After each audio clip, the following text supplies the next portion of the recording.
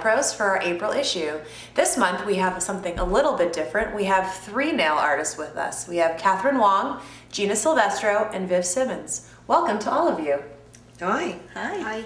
When I found out that all 3 of you were going to be in town, I decided that we definitely had to do a cover with all of you. And we did something that had never been done at NAILPRO before, which was have all 3 of you work on one set of nails. So we decided this was going to be a spring cover, and Gina came up with the idea of doing flowers and butterflies. How did this all come to be? When you said it was a spring cover, I just imagined butterflies. I don't remember ever seeing butterflies on a cover, and I just had this image of a butterfly on a finger, and I just thought we could do something really fun with butterflies and flowers and spring colors. I know there's a story behind here. So Gina was in Singapore doing a class for us, and we went to the hair salon where she arrived a day earlier, and went through the magazine, saw this picture of some butterflies and flowers. We said, okay, we're going to go along with the spring colors, the pinks, the pastels and everything. And we thought about it, you know, other than just doing something natural, maybe we would put some bling into it. So that came up with the concept of putting crystals onto the butterflies and so on. And also, because the 3 of us, we each specialize in different things, like Gina in gels, and we wanted to incorporate like gel extensions, and then gel painting and 3D. So that's how it came about, the 3 of us doing this tag team. Yeah, so each of you did what your specialty was. And it all began with Gina prepping the nails and sculpting the nails out of gel. So how did you begin? I extended the forms because we decided that we wanted to go with a more fantastical theme. So first I started with sculpting the nails in clear gel. My job was basically to extend the nails with color, a lot of different colors all mixed together and fading together, and we added some bling into it, some different types of glitters, different color glitters in different spots. That way when we put the finished touches, it would shine through. Right. And I noticed that you used a lot of different layers. Like basically you started with a clear gel and then you went in maybe with a little bit of a glitter gel. It seemed like a lot of layers. How did you keep the nails thin? Just working one layer at a time, and every layer that I put, I would add a little bit more color, just very thin, and then I would cure it a little bit and then add more color and more color. So then you went in and you filed them down. Hand file or electric file? We used a little bit of both. We used the electric file to get the basic shape, just the rough shape, and then we went in and fine-tuned it with the hand file. Do you have any tips for filing nails that are this long? Hold the nail so that it's stable whenever you're filing it. Especially when you're dealing with the tip being so long, you have to really have a good grip on the nail and the finger so that it doesn't wobble around too much. Is it safe to use an electric file if you're not very well practiced with it? Absolutely not. If you're not practiced with it. If you have proper training and experience with it, then it's 100% safe. It all depends on the technician that's using it. And when we do use the electric file, we're very careful with it. We've all been certified and trained, and we have a lot of experience with it. And we're also very careful not to damage the natural nail or get too close to the natural nail. What we mainly used it for was on the extensions that weren't close to the skin, just to get the shape of the nail. And then we went in around the cuticle area and near the nail bed with a hand file. So after you filed the nails, then it was Catherine's turn to add your special touch. What did you do? So what I did basically was using a special gel paint. It doesn't spread, so I put in details of the butterfly motifs. Because Gina did so much work with the base, I didn't want to cover that up. So what I did was I did outlines and detailed fine lines in like different colors as it fades into different color, trying not to cover all the base. Do all the details and then finger to finger, and then finish that off, cure it in the light for about 2 to 3 minutes, and then gel top it over before the next step where Viv comes in and put in all the 3D flowers. Now before we get to Viv's 3D flowers, you hand painted half of a butterfly wing, but then you went in and you created a 3D butterfly wing. Yes. How did you do that? The 3D butterfly, we could actually sculpt it on the nail as well, but I wanted to make it more vivid. So what I did was I did the butterfly on a fantasy foam, and first put in different colors, pressing it out, layer it, and then using a black to outline, and then put on all the stones, because like I said just now, we wanted something that's natural, but at the same time its bling. Yeah. So did all that and then take it out from the foam and then put it onto the nail. What would you suggest for nail techs who haven't done this before, who like the idea of the butterfly, they want to create a 3D butterfly like you did? Do you have any suggestions in terms of a pattern to follow or to just practice on their own, free form? How did you learn? For techs who are very new and they want to try this, what I would suggest is they can find a picture of a butterfly, put a tape over it so that they can see through, and then do a 3D acrylic following the details on the tape. And then after that, they can take it out and do it on the nail. They can practice that way.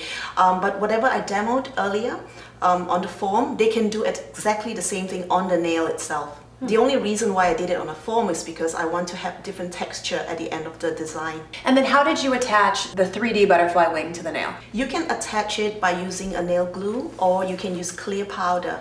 Now if you want the wing to kind of stand up a little bit more, I would use clear powder because that would give it the support.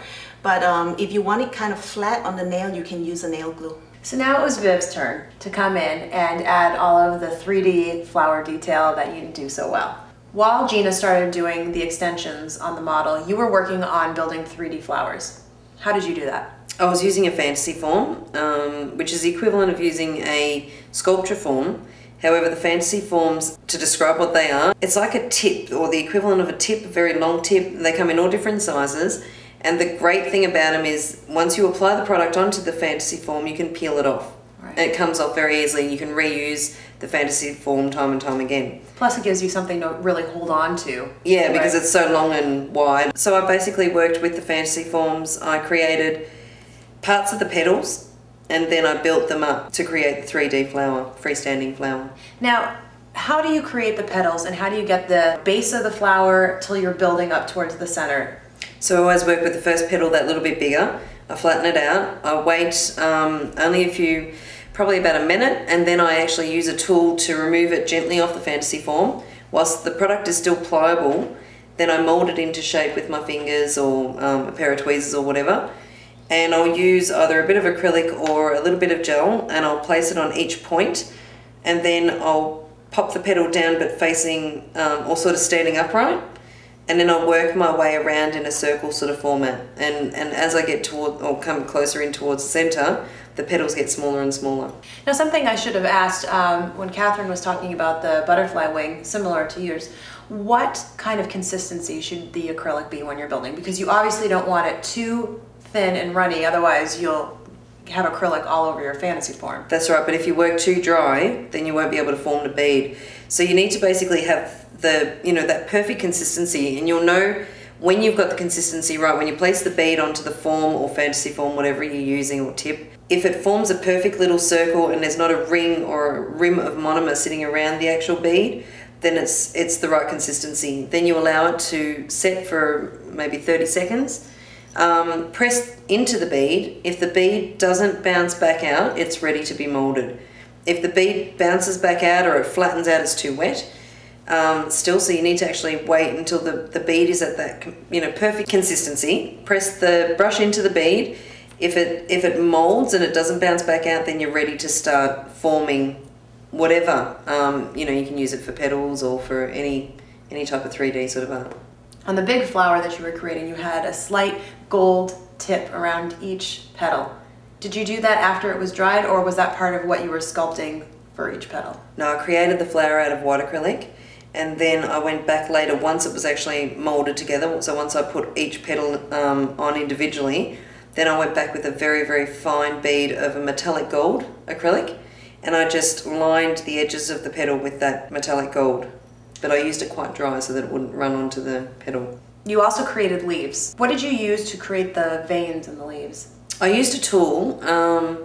It's a very thin metal tool that you can actually use to cut into the leaves. However, if you don't have one of those tools, you can actually use a sculpture form, fold it in half, and you'll get a very fine, fairly solid edge on the end of the sculpture form, which you can use that to cut in as well. Once the nails came to you, you added some 3D flowers directly onto the nail. Do you use the same technique as you would if you're creating a flower off of a nail? Yes, it is the same technique. The angle's different though, because you're working on a nail and the nail's got more of a natural curve in it. So the angle of the brush is a little bit different. But what I did do was once I created the 3D flower, then I'd also created extra petals on the fantasy form. So we wanted to have like a layered type of effect, which was Catherine's idea. So I built up the flower onto the nail, and then I added in the extra petals that I created on the fantasy form afterwards and placed them on with a pair of tweezers and some glue. How did you attach the big flower that you created on the fantasy form to the nail? Just a bead of clear acrylic underneath so that it would hold it and secure it. Sometimes when the nail has been shined and used glue directly onto the nail, it can slip a little bit, and I wanted it to basically attach on quite quickly. In addition to the leaves that you added, you also created this little swirly curly cube thing. How did you create that? And is it made out of acrylic as well? That was made out of acrylic, and I used a straw to make the spiral, which you can also use a C-curve stick and apply the acrylic around. So you work fairly dry when you're creating like a spiral effect, and with your brush keep cutting it in so that you get that nice thin even finish. And then once it's dry, you can just slide it off the straw or the C-curve stick. Now I noticed you added a little extra bling onto that as well with some rhinestones. Did you just use nail glue again there? Or? Yes, for those I just used some glue, yeah. And then how did you attach that little spiral, delicate spiral, to the nail? With a bit of difficulty. For that, again, I used a little bit of acrylic. When you apply a little bit of acrylic, it will start, once the bead starts to set that little bit, it gives more support than a little bit of glue because you need to have the glue in a precise spot. So it's almost like using a putty when you can press the item into like a semi-solid bead. Well, you know what? These nails turned out so beautifully. And not that I doubted it for a second, because I've seen all of your work independently and it's fantastic. But to see it all come together with each of you using your own strength to build this one set of nails, I think was remarkable, and the nails were fantastic. So thank you so much for all coming in, and I know you're exhausted since you all flew in this morning from all over the world to do these nails for us. You couldn't tell at all that you guys were tired. The nails looked beautiful. Thank you so much. Thank you. We had a good time.